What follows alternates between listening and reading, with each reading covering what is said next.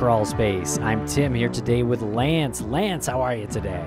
I'm doing so well. It's a beautiful day, a wonderful day for a Crawlspace episode. How are you today? Oh, I'm doing just fine, Lance. And Lance, in this episode, we talk to two really amazing women. It's Marie and Rosie, and their sister, Betty Conley, was murdered back in 1993.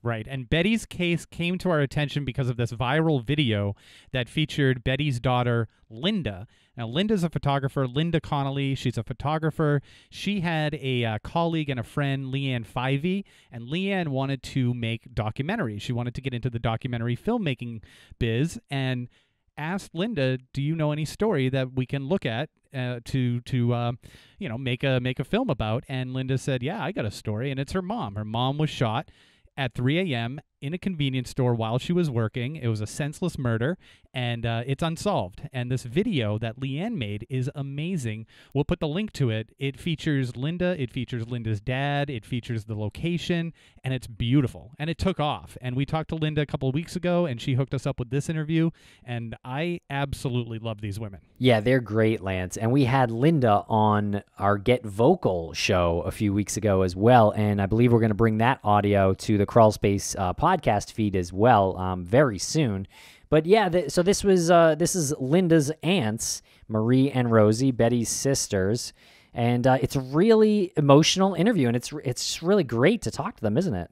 Yeah, and they started off with a picture. They have this large picture of Betty in between the two of them. So when we first started the Zoom call, we saw the two of them, and we saw this wonderful picture of Betty between them, and they got a little emotional. They laughed a bit. I mean, they're really if you were to just hang out with them, you'd probably have a blast. You'd probably play cards and just have a blast or something. They reminded me of like my aunts. They reminded me of people I knew in my family. They're so relatable. And yeah, it did get a little emotional, but that emotion really comes through in a way where they want justice. It's been too long, and it's 27 years later, and they need this. And yeah, it builds up, and it also shows the secondary victims that we talk about 27 years later, and they still are, like bubble over with emotion, anger, grief. It's still there. Yeah, it still is. And Lance, during this interview, we actually learned some new things about the case that kind of staggered us, I will say. And so we don't want to give it away here in the intro, but give it a listen and see if you can tell what kind of throws us back, because it is a clue that, I don't know, I guess we weren't really expecting. Yeah, Linda did not set us up for that one, and it certainly did take us by surprise, and it's important. All right, everybody, thanks a lot for listening. Follow us on Twitter and give us 5 stars on your favorite podcast listening app. Or 4. I mean, I'll take 4. No, 5.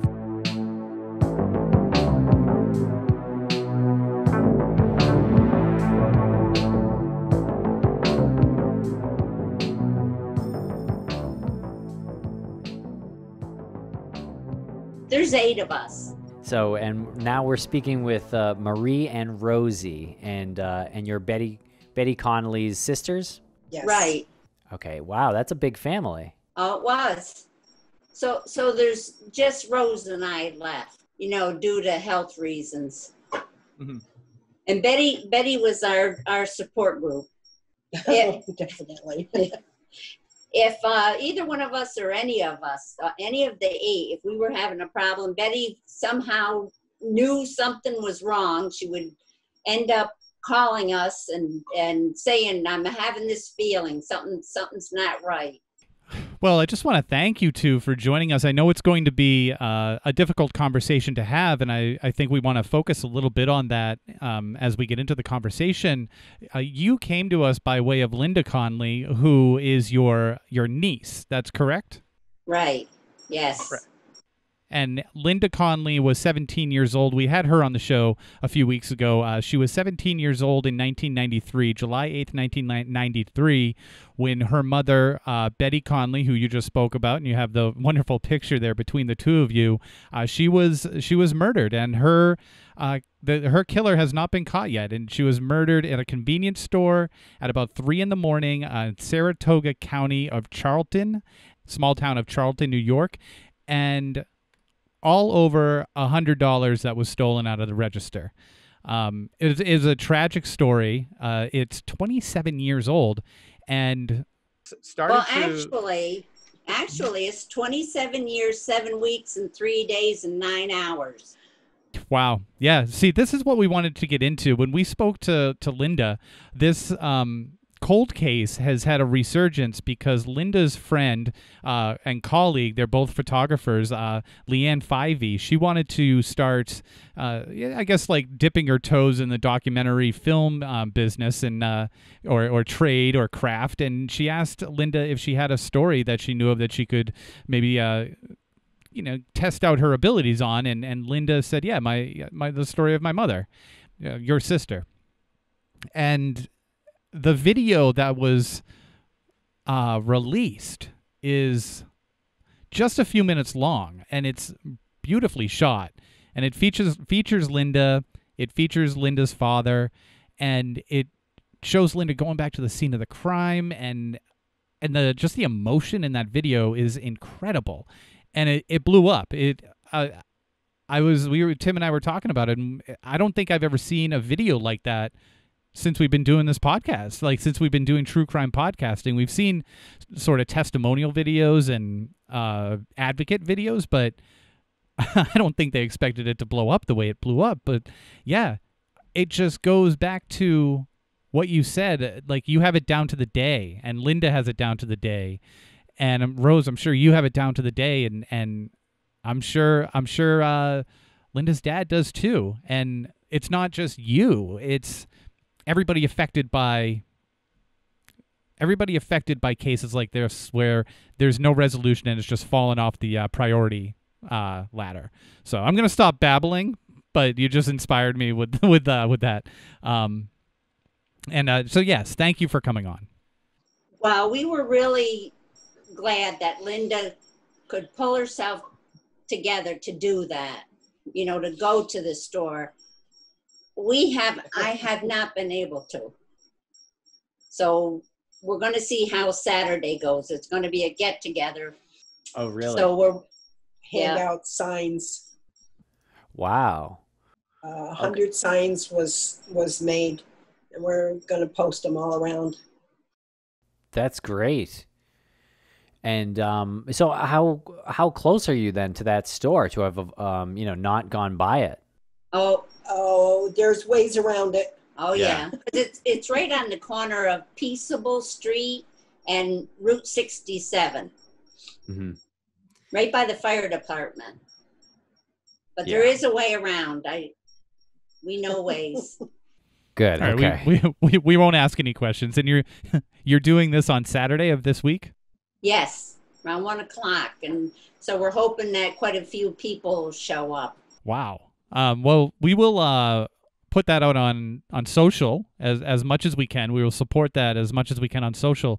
And you're going to be handing out flyers. What are these flyers going to say? It ends up giving a background of Betty and what happened, what we know that happened, or what we've been told that happened. Signs to put in the ground alongside the road, like your voting signs. Yep. I'm going to try to bring it up. I can try to show it to you. Brain work. Yeah. If you don't mind, can you take us back to your, growing up and what the family was like? You said you had a large family, part of 8 siblings, I think you said. Can you just give us a sense of the family dynamic before the horrible events of July 8th? I don't know if you can see it. This is the only picture taken of us 8 kids together. No way. Really? When was that taken? That was back in... Oh, gosh. I know it. Kenny was a baby, so probably 61, maybe? 1961. Wow. Thank you for sharing that. Our mom was not well. I was 5-6 years old. My mom and our dad's family ended up taking 1 or 2 of us, and they brought us up. But the funny part of it is as we got older, we started calling each other and connecting. We lived in the town, in the area of Burnox. It's a small town. It was different. For when we were young, we didn't get together, but as we got older, we were able to, we started driving or riding bikes, We got to know each other. Right. So we really didn't know each other until we started getting about 10 years old and up. I don't know. Can you see that? That's the flyer. Well, it's a sign. The signs. Yes. Okay. That's Who Killed Betty Conley from Facebook. Yes. There's this funny story when we started in school. Rose ended up telling me about it. She used to come home from school off the bus, and her and Betty would climb up in the trees. We were being bad then. That was their hiding place. So they would hide up there and smoke. They'd pull out their cigarettes and start smoking. Well, at least they were cigarettes. Oh yeah. We didn't know what that stuff was. We were too far back.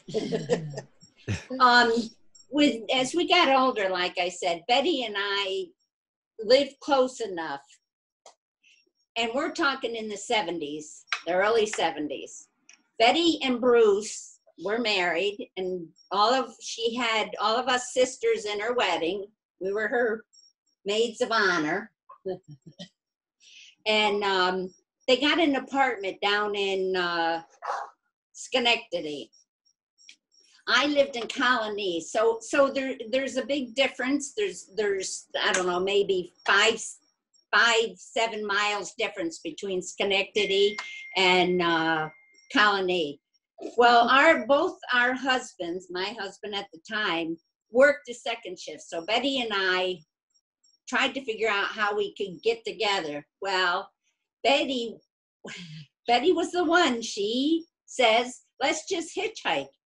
So back in the early 70s, her and I would hitchhike back and forth to go see each other at our apartments. I went to see her the one day, and we started walking to your house.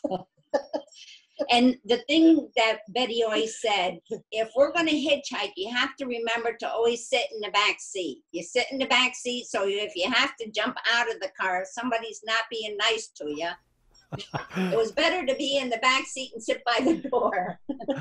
Well, that is a thrifty thing to say, and I have to imagine that is true. Wow, what a different time. I know it. What year was that? That was in the early 70s because, believe it or not, Betty and I got pregnant at the same time. So Linda, I have twin girls. Linda is only 3 days older than my two. So we used to go camping. And of course, I was sitting with Betty and I was telling her, look, I'm really upset because I love sleeping on my stomach, but you can't sleep on your stomach when you're 6 months pregnant. So we went camping, and I'm sitting there talking to Betty, and she says, you know what? I have a good idea. How about if we dig a hole in the sand, put the towel down, we can lay on our bellies. You two look like gophers. We laid on. I said that. It felt so good. I didn't even think we fell asleep. I don't know if you fell asleep, but you look like gophers. I see that sand flying everywhere. Oh, when we were trying to dig the holes. Yes. So then it came time for Betty to have Linda, because I was due 3 weeks later than her, my due date. So Betty goes into the maternity hospital to have Linda. So the next day I go up to see Betty. Well, it just so happened I went into labor at the same time. I was 3 weeks early. So I said, Betty, it's all your fault. I'm not supposed to be having the girls yet. She says, that's because I want you to be in the room with me. So I ended up going into the hospital. I had my two, and we were in the same maternity room together First time ever, Bellevue Maternity. At the hospital. So we are connected. Yeah, that's quite a bonding experience. Jesus. Okay. So you both were in the same room together, the maternity room together. You're both, and it was just a couple of days apart? Yeah. Wow. Linda's was due the end of September, and my two were born October 2nd. Wow. And was it a close extended family as well? Yeah. Would you say? Yeah. Extended family, and how? Well, I guess my question is, did Linda get along with your children, and like were they close? She had no choice, because Betty and I would go camping after the girls were born. 6 months, both the three girls were 6 months old. Betty packed up, it's an old-fashioned playpen, it was wooden.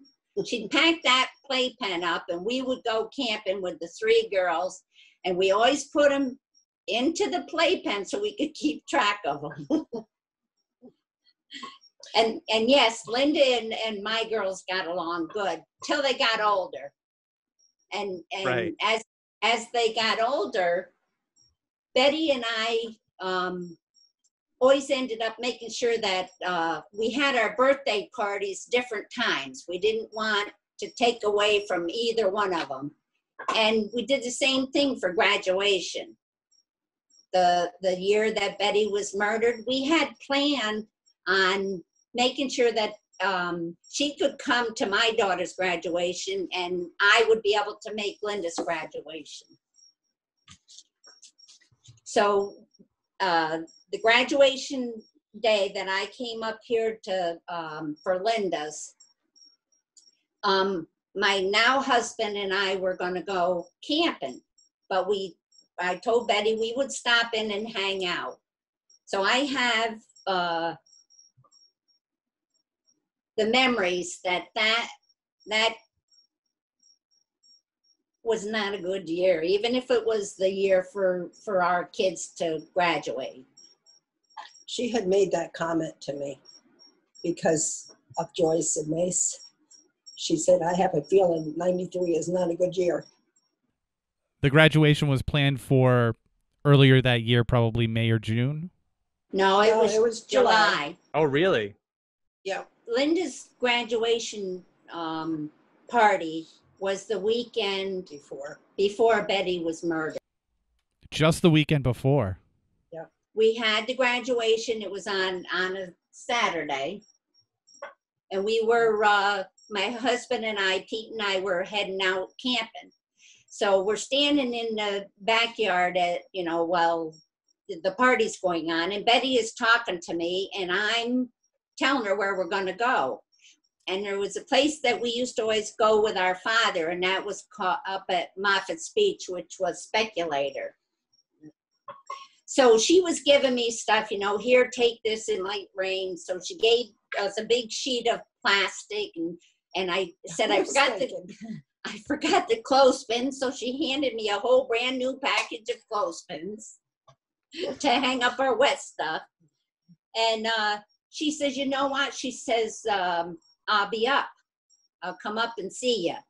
So we went up, my husband and I went up, we were tenting. We went up to Moffitt's Beach. Well, it was the 4th of July weekend. So when we got to Moffitt's Beach, there was no openings. So they said that their overflow was going up the Pico Lake, which is another place. It's not that far, but they don't have showers. So you'll have to come back down to Moffitt's to take showers. So a couple days we're up there camping. All of a sudden, I said to my husband, I got to go down and take a shower. So we went back down to Moffitt's Beach. Well, back then you didn't have cell phones. So I couldn't call her, and we didn't know exactly what day Betty was coming up to see us. She was coming up with Jeremiah. She said, I'll be up. So we went down to Moffitt's Beach to take our shower. So I'm in the shower. All of a sudden, I hear this voice. And I'm like, one of a kind voice. I'm like, Betty, is that you? She says, yeah. The thing was, they would have never told her, even if she stopped at the gate and said, we're looking for my sister Marie. They wouldn't have put 2 and 2 together because they don't keep track of that stuff, not back then. So if it was perfect timing and it was something that was meant to be, because that was the last time that I saw Betty. She made it a point to come see me. It was that week that she was murdered, that Thursday. So every day I just thank God that she had it in her. She just knew. And it was just a coincidence that she happened to be at the same spot that you kind of randomly said, I need to go take a shower, and she was down there at the same time. She just got there trying to see if we were there camping, and they would have said, no, we don't have anybody by that name. They wouldn't have, had it in their heads that we were up the road at another place, which was probably, I don't know, maybe about 10 miles away. Oh, wow. And that was about an hour's drive, so I'm sure she had to use the ladies' room immediately. Yeah. When she got there. And we were sitting, then we went up to our campsite, and we're sitting around the picnic table, and she ended up telling me that there was this guy that came into the store that made her very uncomfortable. And I said, well, what do you mean? And she says, he was asking her all kinds of questions. He was asking her about the camera, which was behind her. He was asking her if she was there alone. Betty says, yeah, the camera works. She knew enough to fib.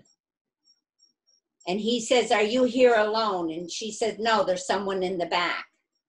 And she's telling me this, and it had happened a couple of days before she came up to see us. And she described the guy to me. But you got to realize, 27 years ago, I do remember what she said. And, she said that he made her very uncomfortable. And I said, well, Betty, why are you working the third shift? Because I said, you never worked that shift. And she said, because she was covering the shift for another girl, had something else going on. No, she took on that shift. Because we were telling her that she shouldn't be working overnight. And she said, I feel safe because the firemen are right next door.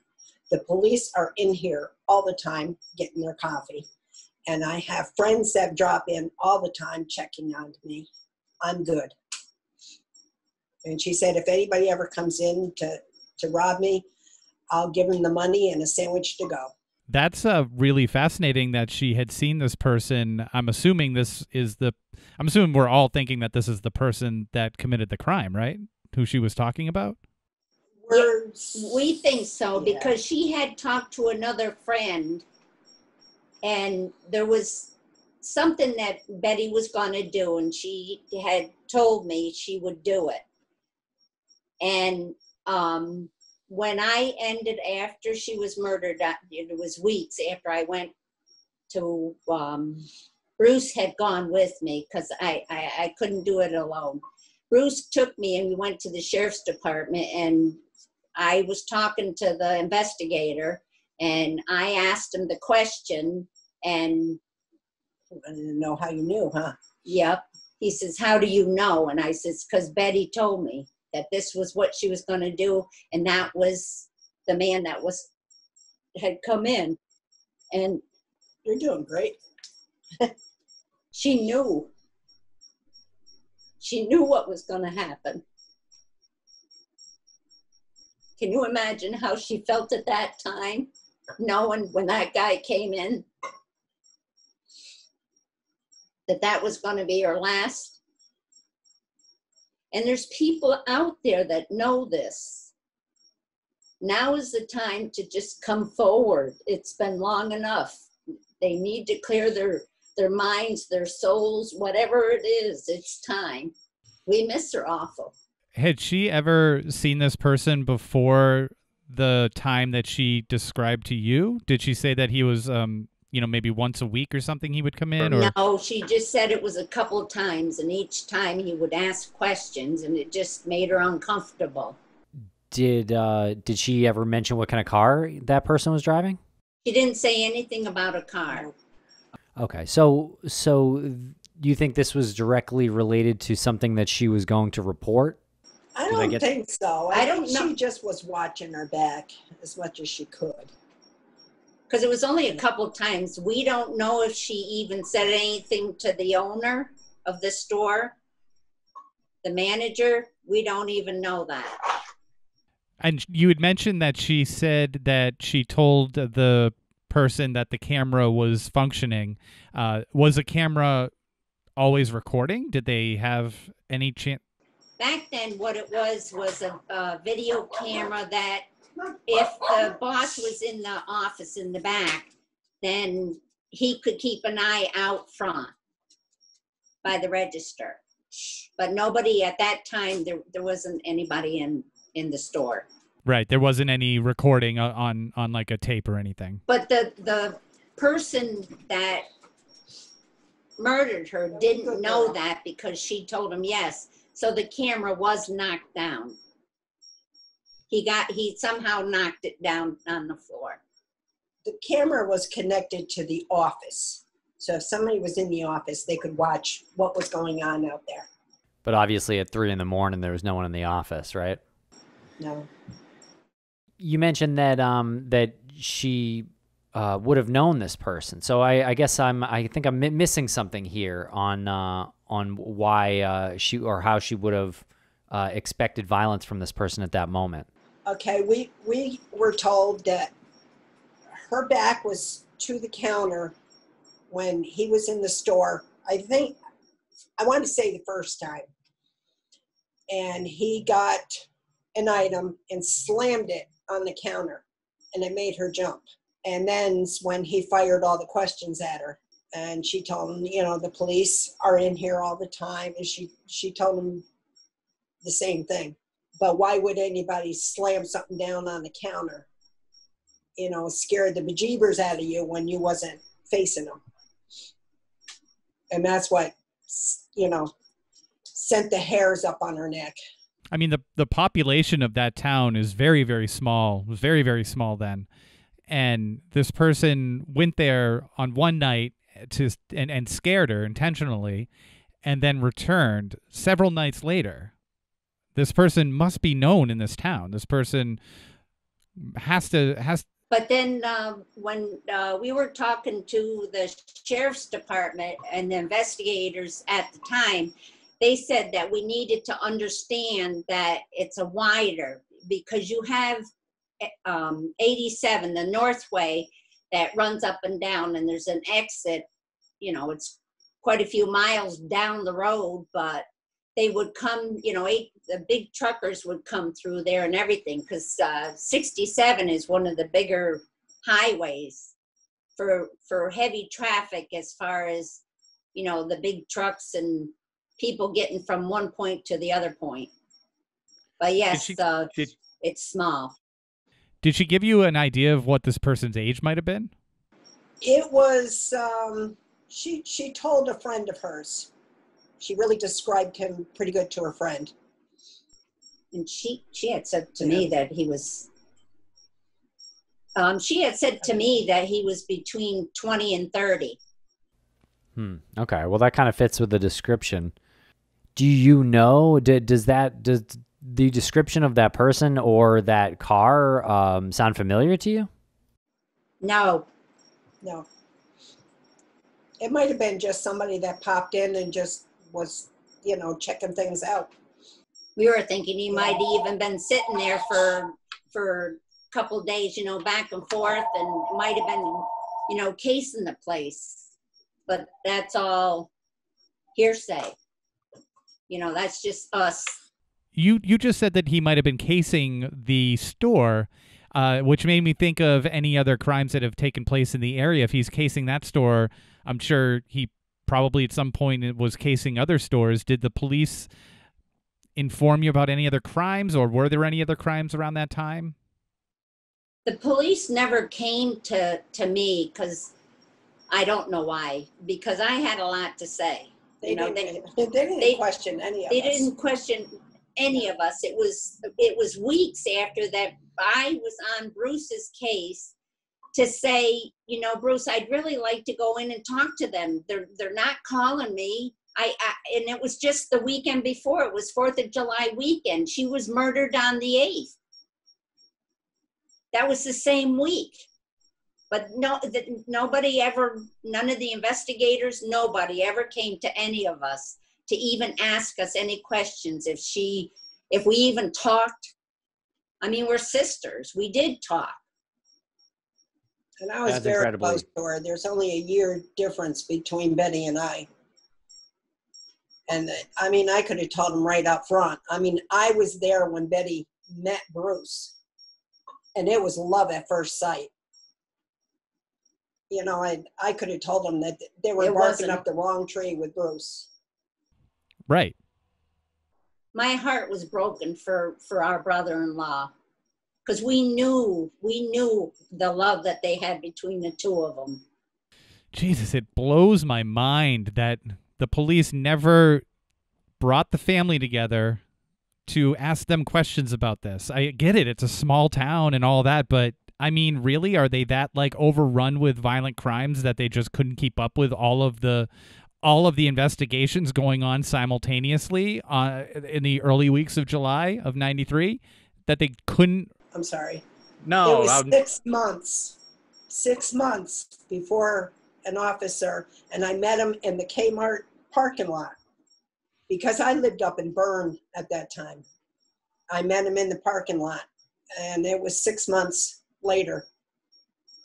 I mean, right, we don't live up this way, but Bruce knows all of our numbers. He would have, you know, given it to him. And I kept saying to Bruce, why aren't they calling me? They never called any of us. It's unbelievable. I mean, you might not have lived in the area, but what is stopping them from calling you? What is stopping them from actually performing an investigation, or at least reaching out to the local police department in your area? We kept calling them. To your point, Rose, you were aware at how in love her husband and her were, Bruce and her were, and it was love at first sight. But you know, when these investigations start, it's always the spouse that they look at. It's always the close family members that they look at. And for them to not even reach out and say, hey, do you know what their relationship was like? Like, that blows my mind. Right. And we were there. We were up there. As soon as we found out that same day, we went up there. We wanted to support Bruce. We knew that it was going to be hard on Linda and Jeremiah. And we wanted to be there because we cared about them. We're family. And Bruce was a wonderful husband, and we knew it was not going to be easy on him. And Betty introduced me to my husband now. And she kept saying, when you move up here. And I'm like, no, because I don't want nothing to do with a man at this point. If she only knew I lived 2 doors down from where she lived. Right now. Yeah. No and way. She married the guy that Betty introduced her to. Yep. And she kept saying, he's the one. Yep, he's the one. It sounds like there was really something special about Betty, and absolutely, so many people loved her. Really. I had wrote a little thing because in memory of Betty, we've done bricks in the crime victims area down at the Albany County Courthouse.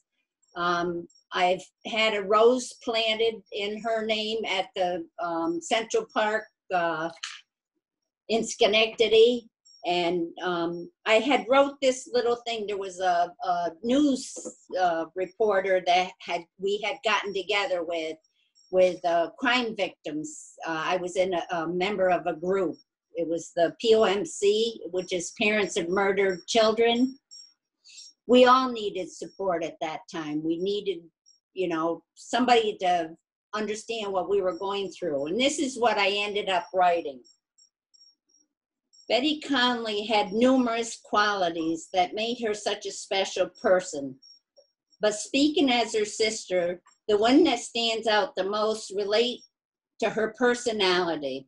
She had this natural way of attracting, helping people with any and all of their problems. I guess I can best relate her to a beautiful butterfly dancing from petal to petal with this light, airy beauty and elegance. Thus, in doing so, what was so natural for Betty ultimately benefited others whom her life touched. You can be sure if we were unhappy or down, Betty made us see the good in life, and she herself always there to pick us up or help you to carry the burden of life. She had a unique way of always putting her own needs aside and making you feel like you were always the most important person. She made all of us feel as special, important, as needed as the butterfly which dances through our favorite gardens. Her beauty and grace had this special magic, something only Betty could possess. She was like a special promise that after every storm, there would be a rainbow, and she made you search for it. The children Betty has left behind are also blessed with the same qualities that their mother possessed. She made them feel important and taught them to hold their heads high in any situation, because deep inside each of their warm, caring heart lives a little spirit of their mom. It has been 27 years, 7 weeks, 3 days, and 9 years today since a murderer extinguished that gentle, beautiful, butterfly-spirited person, my sister Betty. No longer can she be there physically for those who loved her so deeply. We are only left with our memories. The murderer walks free, yet today, free to murder again. They had no knowledge that she was more than a simple victim of his horrific crime.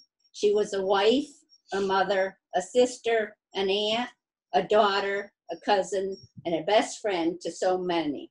Until this individual is brought to justice for what they did, we can only keep the spirit of Betty alive in our memories and in our heart.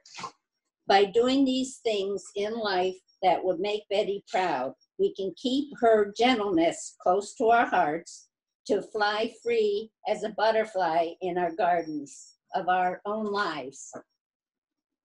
That's beautiful. Yeah, thank you for sharing that. That's really nice. She was really a wonderful, special person. And we miss her awful. It has been 27 years, and we still miss her the same. What do you think she would be doing now? What like type of profession do you think she would have? She was going to go to college to become a horticultural. She loved working her flowers. Yep. And Linda told you about the story about her bringing flats of flowers out to my house. And well, in Bern, we have a lot of family in the cemetery out there. So we went out and we put flowers on everybody's grave out there. And then she noticed that there was a lot of graves that looked like they hadn't been visited in a long time. So that's what we did. We got rid of all her flowers by planting them on everybody else's. That's amazing. So she had a bit of a green thumb. Oh, she had our grandmother's green thumb. Yeah.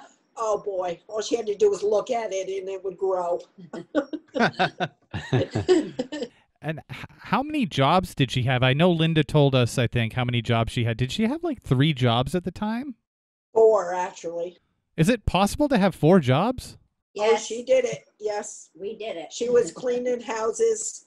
She worked at the greenhouse next door. That was her favorite.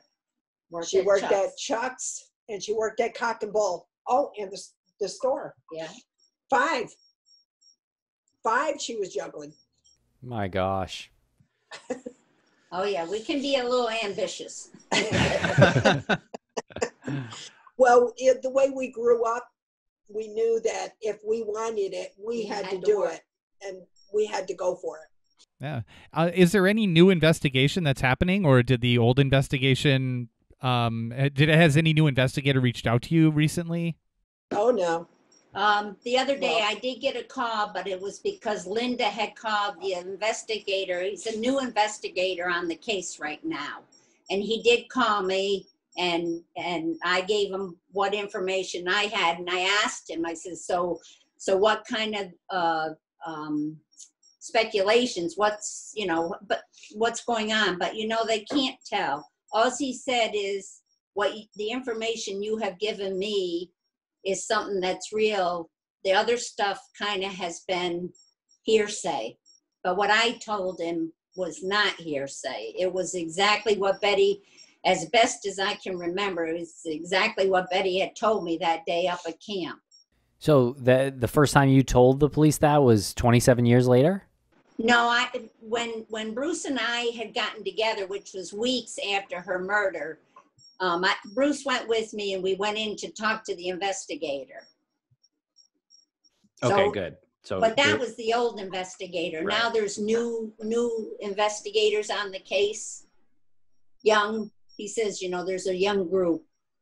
We've been there numerous times, and we kind of get the same answer. Yeah, we're working on it. Every time that something comes up, we check it all out. And the description that you gave the investigators back then, where you volunteered that information to them, because you went to them voluntarily, right? It's not like they called you in to get information, right? So that information, that description, and the one that you gave recently, you've pretty much seared in your memory based on what Betty told you. What was the description? I mean, you kind of did. Is there anything more detailed than what you gave here, or do you not want to give any more description here? With the investigation, I don't know how much I'm able to give. I don't want to be the one to mess it up if they finally, but you don't know how much you can say. Right. Yeah, that's understandable. Best to be careful in that case. But we're hoping. With the new technology and everything, we're really hoping that this is gonna, like Linda says, the person that murdered her didn't just keep it to himself. He had to have talked to someone, and that's what we're hoping and praying, is that person has a conscience and realizes now is the time. Now is the time to go ahead and open up. This is like it's all fresh for us, like it happened all over again. So we're kind of hoping that with them, that conscience is being bothered also. Well, yeah, I certainly hope it would be. If not, maybe the person that this person told, maybe a family member or something. If the individual themselves doesn't have it in them, doesn't have the capacity to feel that, maybe somebody around them that knows does, and will say something. What did this must have been? I mean, this obviously was devastating for your family. Can you describe a little bit of that? What was it like? I mean, hearing that and then having to deal with that in the immediate aftermath. Well, we remember it was a very hot day. It was awful. Awful. Yeah. And we got together up at Betty and Bruce's because we wanted to be there for Bruce. And we sat outside, and it was so hot. It was, the sweat was pouring off of us. And you know what I just remembered? The day of her funeral, when we went back to their house, the trees, or there was a cloud or trees or something that made a big heart. Yeah, I remember that. Yeah, I do. There was a big heart in the sky. That's another way that she would try to send us a message. And we just rallied around Bruce. We just wanted him to know that we understood. We were feeling our pain, but we knew that him and Jeremiah and Linda were having their pain too. And we just wanted to let him know that we loved him, and we supported them. And Well, I see Bruce all the time, at least like three times a week. You know, we're still family. Oh, that's great. Yeah. Yeah. That's great. How's he holding up? I know he was in the video, that Linda's video, and I mean, your heart just breaks looking at him. He doesn't even have to open his mouth. Your heart just breaks looking at him. How is he doing? He was raised that boys don't cry. Boys got to be tough. So he does his falling apart by himself. He calls me a crybaby all the time. You know, no, nothing wrong with shedding some tears sometimes. You got to let it out. oh, we do. I think it's incredible that you remember how hot it was the day that you heard about this. And I think, you know, anyone who's listening, who, if the person is listening, and or somebody who that person has told is listening, I mean, look at the effects of this. I mean, you remember, I don't remember the weather 2 weeks ago. You know, I don't, you remember how hot it was that day. That whole week was in the 90s. Yeah. She, at her funeral, there was over 400 people. People were standing in line in this hot, the 90 degrees weather, standing in line to come into the church, just to walk past her. It was a small church, just to walk past and give their support. And, you know, she touched many for such a small town. She touched so many people. Well, she even helped build the play yard at the school. They built a wooden play yard for them, you know, for the school. And she was right in there. That's something we always were. Are these signs that you're going to be putting up on Saturday going to stay there as long as possible? Is there some sort of permanent? And we'll also bring them and put them in our yard too. So when people go by, they can see it and try to connect. And I know Facebook has reached as far as Florida, Tennessee. I'm trying to think of Texas and California. We have a lot of all over friends and family that are spread across the United States. Because you never know where this guy is. That's true.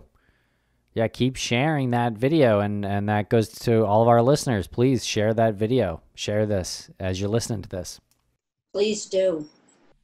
And you know, this year has been like so crappy enough. Like it'd be really nice for something to come out of this at least. You know, some solid lead, something where you can kind of wrap your hands around and say this is a tangible lead. Someone has come forward and finally done something right. And just, you know, do something right. Like I'm with you all on this. Like there's this person who did it could not have done this and kept their mouth shut.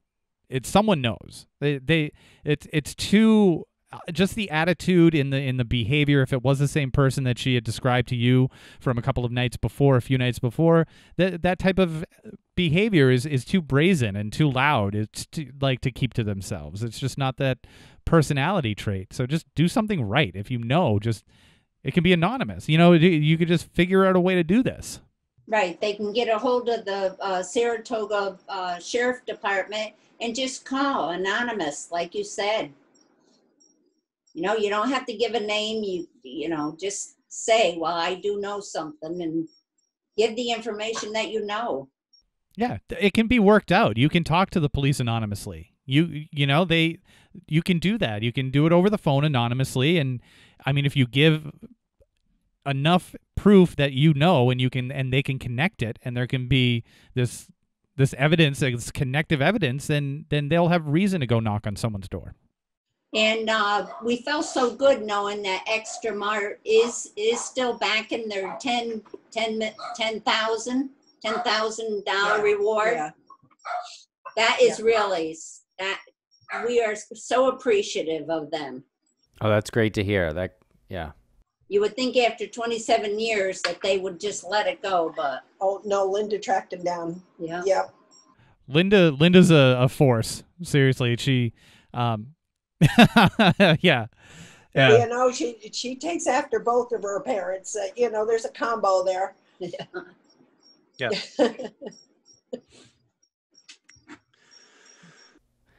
Well, yeah. Yeah, this has been great. Yeah, is there anything else you'd like to say? I think we kind of said it all. We miss her, Yeah. and we'd like an end to come to this. Some closure. We'll never get over the loss, but it's better at least knowing. And why? Why? She said she would never put up a fight.